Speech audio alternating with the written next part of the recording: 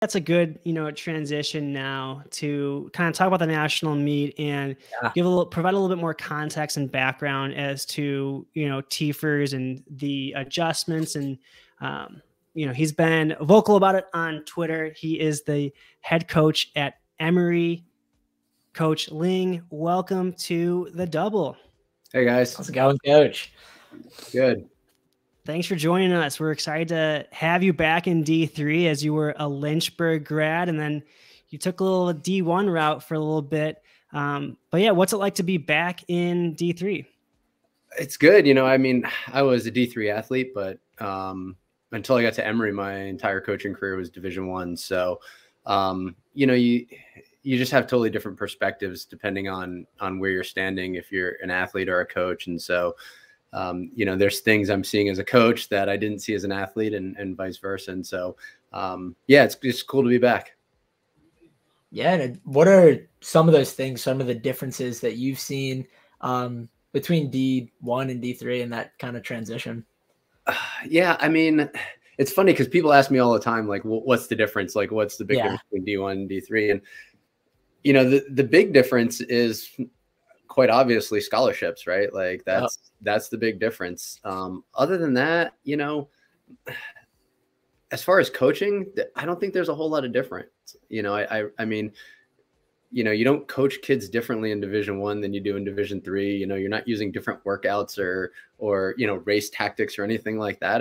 Track and field is track and field, right? And so I think the interesting thing to me is I feel like both groups are very protective of their division, right? So a D1 coach with a history in D3, like you hear all this stuff, kind of the stereotypical, like, baby nationals types of things being said. And then, when you're in D3, you hear people being very protective of D3 and, and rightfully so, right? Like constantly trying to prove like D3 is good. And I don't know. I guess for me, I never really thought about it that much. Like, what's the difference, I like that. If you can coach, you can coach, right? It doesn't matter who you're coaching. Yeah. And, you look around the landscape and I guess when you're talking coaching, that's one thing that could be like, I hope nobody gets mad at me for this, but like, when I first got into coaching, there was this guy who I met who we were at a level 2 school together, and he'd been in it for a while at a lot, really at the high level, and he's like, there's a lot of coaches that can essentially shop for the groceries but can't cook the dinner, and there's some that vice versa, but some of them don't need to be able to cook the dinner, they only need to be able to shop for the groceries. And so I think there is some of that in D1 and at the expense of maybe some former colleagues getting mad at me. But I think, you look around D3, and at least I do, and I see some of the best coaches in the country, regardless of division, right? That some of the things that some of these people are doing in Division III with the types of athletes that they're getting out of high school is just like, it's unbelievable. Yeah, before we kind of talk about Emory, one cool stat about you is that you coached Paul Chalimo in UNC Greensboro. Obviously, he was a good college athlete, but did you see this potential in what he's accomplishing now? Yeah, actually I did. Yeah. And it's interesting because, so he was at an NAIA school and then transferred to Greensboro. And, his first cross country meet was a little bit of an eye opener because I told the group to run together. I'm like, just run together for a few miles, whatever. And he just like took off, and I'm like, all right. And then we went to Paul Short that year, the first year. And that was the year that Oklahoma was really good. I think they come in ranked 7th or something like that. And they had a bunch of All-Americans. And this guy goes out in 4:25 for the first mile. And he's just way out in front of everybody. And everybody, Paul Short, that first mile, it's packed with people. It's lined with spectators. And so I'm there, and all these people are just like murmuring because you can see him way down. And I'm just like, oh no, what's going on? And he comes through 5K. I forget what he was, 5K. It was low, mid 14s, just way out in front of everybody. And I'm like, all right, just stay chill, whatever. And he's just like, and I was like, all right, I got a little bit of a beast on my hands here. And, we used to talk a lot about like things he wanted to accomplish. And, you know, the first thing that Paul told me was that like he wanted to get a 4.0 because he didn't want to be seen as just an athlete. He wanted to be a student, and he wanted people to recognize that. So I really respected that about him. But then, you know, he was like, I want to be a professional athlete. And so, you know, I tried to do everything I could to help that happen. Like, you know, we weren't doubling and tripling him at conference. I mean, the kid could have won everything in our conference meet that he raced, but usually we'd run him in one event. We try to focus on, you know, going to nationals and getting quality experience, putting him in meets at Stanford, stuff like that. But, you know, I told him his sophomore year, I'm like, Paul, you're a sub 13 guy for sure. We just got to make sure that you stay healthy and you progress at the proper rate. And so, you know, he would do some things that in practice that I'd be like, oh, all right, this guy's good, you know. Yeah, that's cool.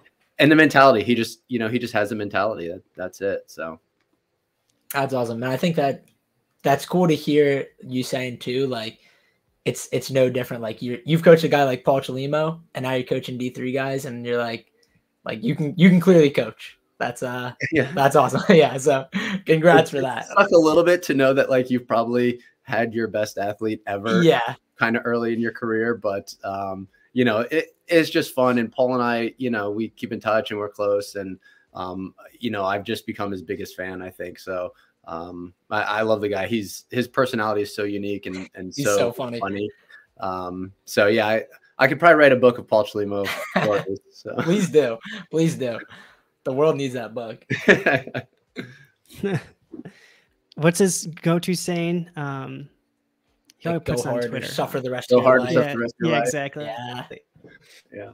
The funny thing is, he wanted to run the steeple in college, and he used to bug me to run the steeple. And you know, he had a little bit of IT band issues at one year, and we were going to run the steeple that year, and then we backed off because of IT band. And then I remember going to Mayo Invite with him one year. Him and Paul Katam, another really good guy I had, who was a runner-up in the 10K at NCAA's, and Chalimo was talking about how when they both went pro, they were going to run the Chicago Marathon together and go 1-2. And so, so I hear him now chirping a little bit about moving up to the marathon, and I always laugh and think about that. Not surprised. Yeah. Well, how's you know, this past season for cross country? One of your tweets, I always see your tweets.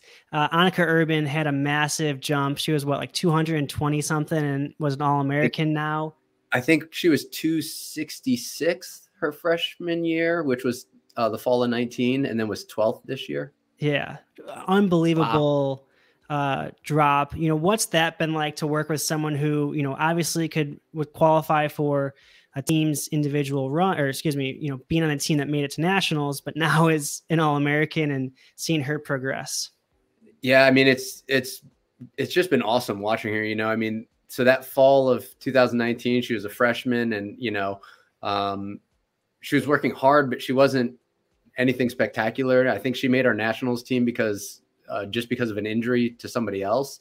And she ran, I want to say like 11:15 or 11:20 in the 3K indoor that year. And, you know, I took her to the UAA meet knowing she wasn't going to score, but wanting to give her experience. And she actually got dead last there and was not very happy about it afterwards. And, you know, I just told her, I was like, you're here because I believe in the future you're going to benefit from this experience, because I think you're going to get good. And, you know, going to these meets early on in your career exposes you to it, and you're more comfortable later. So, you know, we got shut down then for COVID, and she went home, and she just decided, like many people who became good, she just decided, like, I want this and I want to be good, and I'm going to do what it takes. And so she just transformed herself over that shutdown and came back. And I think her first, last spring, her first race, I think she went 10:06, pretty much solo. So it was like, boom, you know, I'm here. So it was pretty cool. So throughout COVID, how did your kind of role and approach as a coach change? Like, how did you adapt to that situation to stay hands-on with the athletes and keep them motivated and everything? Yeah, it was kind of brutal. So, you know, we went home like everybody else, right? Spring break in 20, and we didn't come back. And then in the fall of 2020, we only brought our freshmen back to campus. And, you know, some upperclassmen came, lived off campus, and school was fully remote, and we were not allowed to practice I was not allowed to meet face to face with any of my athletes. So we went that whole fall semester, you know, not even getting to see each other. So I was basically just sending training to them, and they were getting together. They were basically hosting their own practices. And we did that for a whole semester. We didn't get to practice until I think late February of 2021. And then found out a month later that we'd be able to compete outdoor. And then found out, I think about 2 or 3 weeks before outdoor nationals that we were going to be allowed to travel to nationals. So it was kind of interesting. I think more than changing me, it changed the athletes that, they became independent, they became motivated or not motivated. Right. And they kind of figured out like where running was in their life and what importance it held. Yeah, let's talk about, present day now, hearing that you guys have had a tough time coming back together. Now you're on the road again. As you said, you're traveling for a meet and you're in a hotel right now. But one of the reasons we had you on, not just for your accolades, but for, you speaking out about the time conversions. And so what we've, looked into to make sure we're not coming in here and be like, hey, converting times angry. But, obviously it's in the rule book that in 2010, this rule passed that starting in 2012, 2013 season, wherever the national meet will be held, times will be converted. That is a scientific thing behind distances and which distance gets converted out and everything like that. And so it begs the question, and I'm glad we can have this discussion, is knowing all of this, knowing that if it is a flat track, a banked or an oversized track gets converted down, why is Division III continually to have the national meets at flat tracks, knowing that our TFERS list is going to look completely different than, a D1 or a D2 list? So we'd love to hear your thoughts first, and just, we're kicking ourselves in our own foot there, or whatever that saying is. Yeah, I think I should put a disclaimer in here. I'm from New York, so I tend to speak in some hyperbole and maybe tweet in it as well. So, people out there, don't hold me exactly to exactly what I say. All right. I may exaggerate a little bit, but, and I do like to talk trash, and I rein it in for the internet world. But, I mean, I got nothing against flat tracks. I get that, a lot of people want to have the national championships on college campuses, and the tracks that D3 schools have on their campuses are mostly flat, so I understand that. I get that. I don't know. I guess to me, it doesn't make sense to dumb down times. Right. And so even if we're hosting on a flat track, why do we need to convert to that? I mean, if we're converting the normal way, we're still going to get the best people most likely. Right. And then we host it there where we host it. But I don't know. I hate seeing a guy run 7:55 and then, you look on the list and it's 8 flat. And, somebody I think tweeted back at me, like, who cares? That's just the TFERS list, if you go on the association page. But who goes on the association page? I mean, first of all, it's one of the worst websites, out there. Like, it's horrible. Like, you just get the spinning wheel all the time.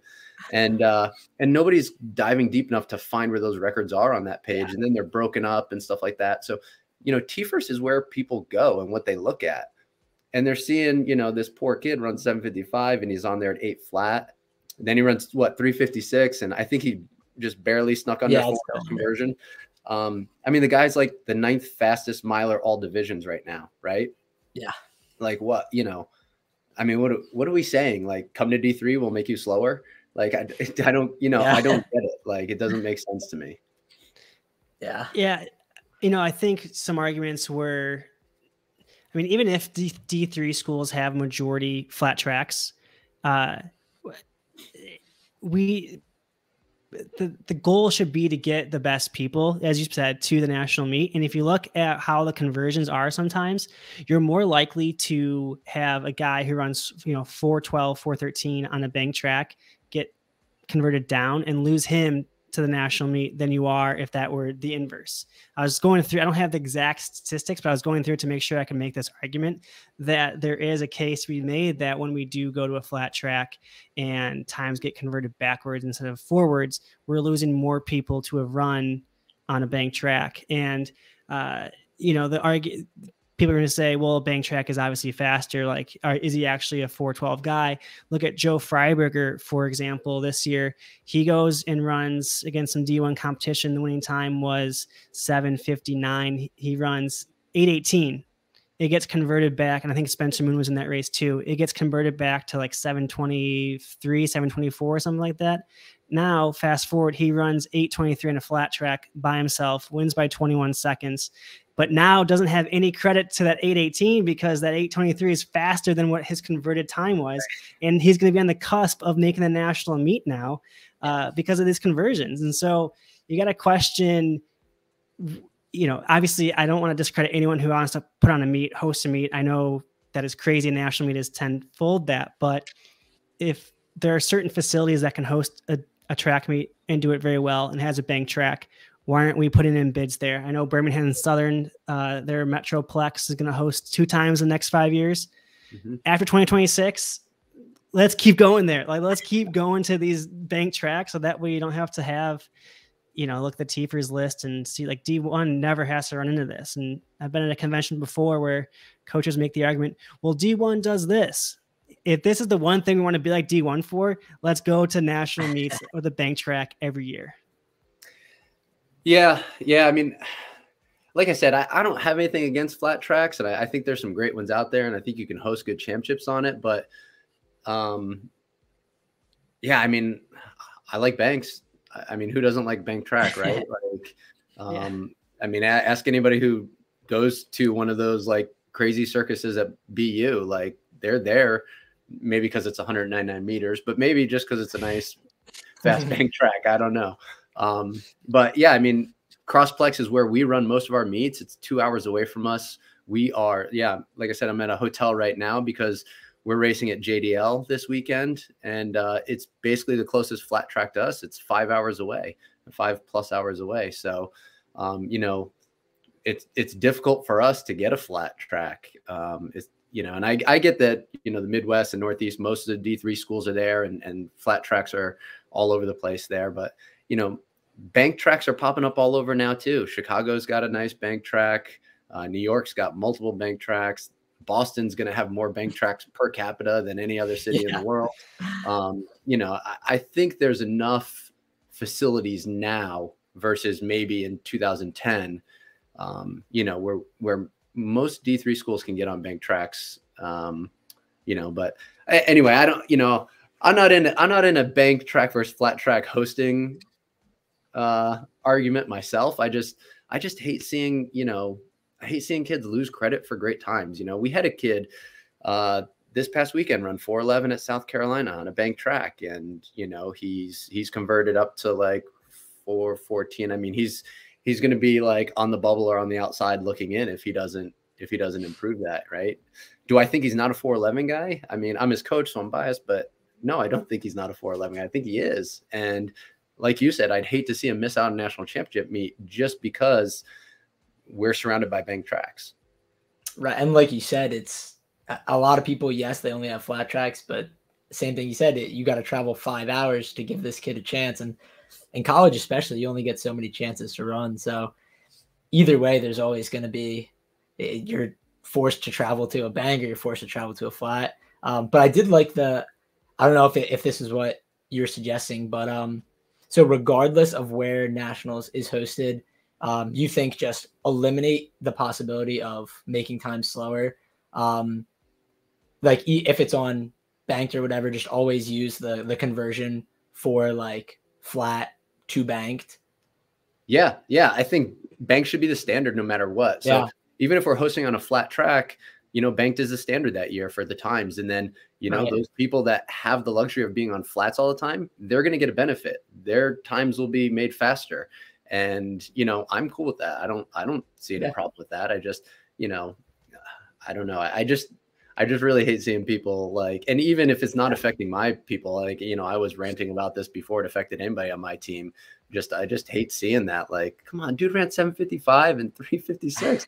Like, that's ridiculous, right? Like, give them credit for it. And any high schooler that's looking at Williams and is going to be like, oh, let me go on T-First and see. They say they got a 3:56 guy and pops up T-First because high schoolers know what T-First are, right? And they're like, oh, They don't have a 356 guy. They got a 359 guy. What are you talking about? That's been the worst, trying to explain it to like my friends who run D1, who are just sending me a tweet like, oh, I thought he ran 356. Like my friends were at Boston. They're like, I thought he ran 356. Why does it say 359? I'm like, tune into the double. We'll let you know. Yeah. I mean, my coaching friends in D1, they see my tweets and then they text me and they're like, what? This is so dumb. Why would they do this? And I'm like, I don't know. I have no idea why they do this. But yeah, I hadn't considered that. Just keep the same conversion regardless. And then, yeah, because like you said, that is really cool for a school to be able to host it. And if they have a flat track, then yeah, wherever it's hosted, but just stop making time slower. I like that. They get the best people to the meet. And I think I mean, D3 is at a point now, like, when I was in college, everybody was talking about Carl Piranha. Like, he was like the big name. He was the first guy to ever break 4, whatever. Yeah. 356 dude now. Like, like D3 is legit. There's super legit runners. And, let's give ourselves credit for it. Let's let people know that there are legit people here. Carl, if you're listening, please reach out to us. We want you on the podcast. Back to the conversation. Hearing that the NCAA, made this a rule, obviously with the way the convention works, the coaches can make this an amendment and bring it to the NCAA. Do you think there's enough coaches out there that agree that regardless of where nationals is held, to always standardize the bank track for Division III, just because of, you look at the TFERS list on D1 and nothing is going to be converted because they all have access to that. Yeah, that's a good question. So, I guess I don't really know enough D3 coaches yet to be able to like gauge the temperature of the room.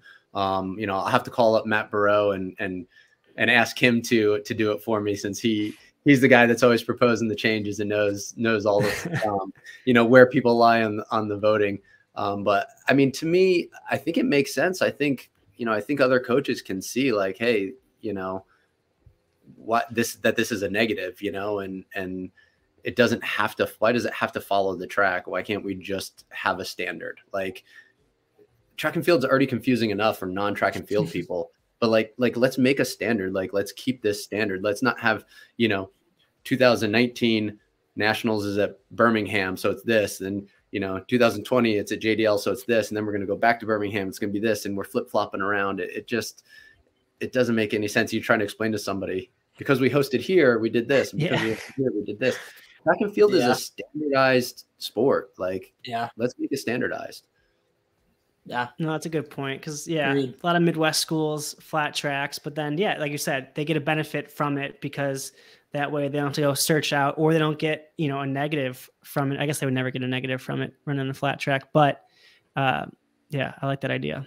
If I had a flat track on my campus, I'd be all for it. I'd be like, yeah, vote. Like, bank's the standard. I'm going to get a positive conversion every time I host a home meet. I'd love that. So, I don't know if people out there think that or not.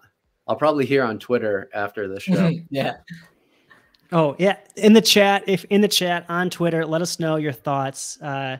If you listen to this on the podcast, tweet at us. We'll retweet you. Let's get a well-structured debate, not debate. Let's have a conversation. Let's figure this out and present it to the next coaches convention and get some stuff done. We need to host the coaches convention live on the double. Oh, you don't want to see that. I bet you don't want to see that.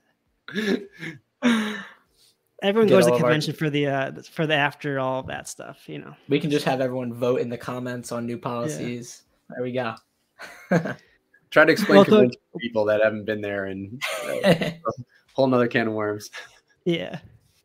Well, thank you so much for coming on and enlightening us with that idea. I think that is maybe better than always having a flat or a bank track as the national host. We just standardize it and go from there. Yeah. Thanks for having me, guys. Really appreciate it. For sure. Of course. Best of luck. Best of luck at Emory. Thank you. Excited for the next Paul Chalimo out of Emory. Who's it going to be? Excited to say.